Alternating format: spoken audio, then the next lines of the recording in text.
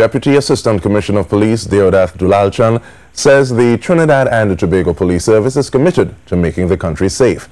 At the launch of the Chaguanas Chamber of Commerce Safety and Security Expo, Mr. Dulalchan once again expressed concern that even though serious crime is generally down, the murder figure remains high.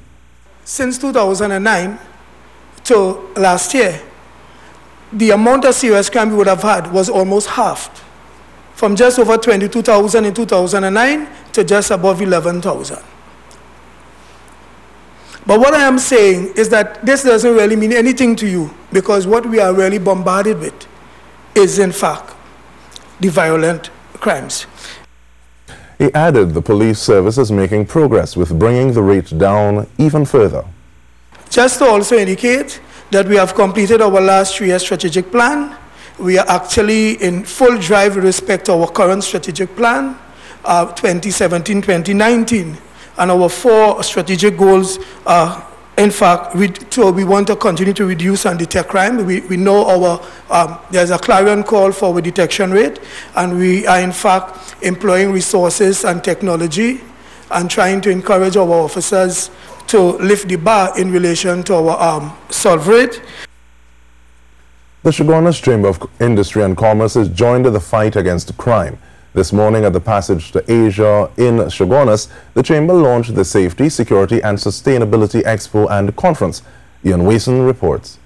The level of crime in Chaguanas on the rise. The Chaguanas Chamber of Industry and Commerce is doing its part to stem the climb. From June 22nd to the 24th, the Chamber, in conjunction with the Ministry of National Security, is hosting a Safety, Security and a Sustainability Expo and a Conference at the Diwali Nagar. They will focus on technological development, showcasing the latest technologies, products and services for the safety of citizens. According to Chamber President Vishnu Charan, there are other aspects the Expo will focus on. We want to go green.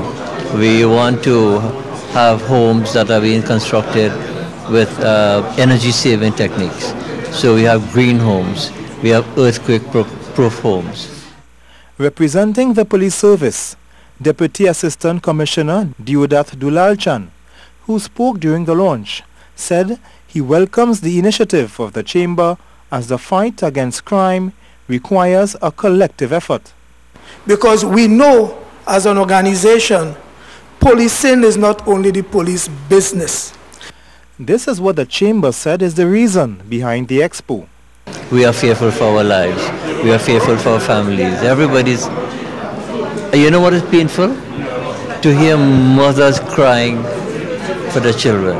I mean, that is heart-rending.